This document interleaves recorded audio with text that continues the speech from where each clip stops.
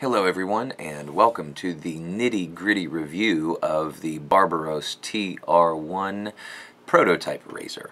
This razor comes from Turkey, and the designer of this razor is a man named Hasan Kuse, and he is developing this stainless steel razor, which is just an incredible razor, and for the price point of $160 is a great buy.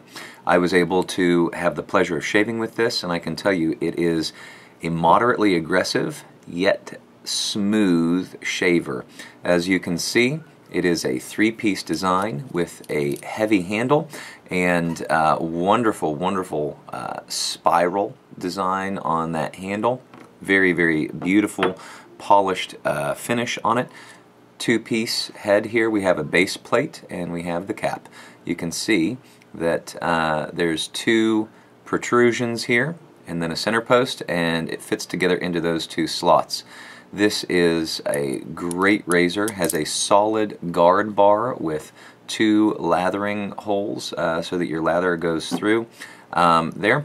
Very modern looking head. If you can see the profile of this head, a lot of right angles. As you come here along the guard bar, all of a sudden it shoots up into the blade platform where the blade actually sits, which is slightly curved. It's not really curved, but it's cut at a bevel, and so it gives the appearance of a curve.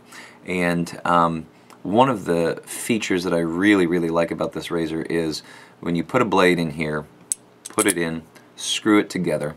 When you go to pop this off, you pull the head off, and the blade actually is retained by these two little protrusions right here. And so then what you do is you just pop it off. I like it because that actually keeps the blade from falling off in case it falls onto the floor or in case it falls into your sink filled with water and then you have to fish a blade out. That can be some dangerous stuff. Etching says made in Turkey on the top here, and then Barbaros TR-1. That's actually going to be changed in the production razor to just say Barbaros TR-1.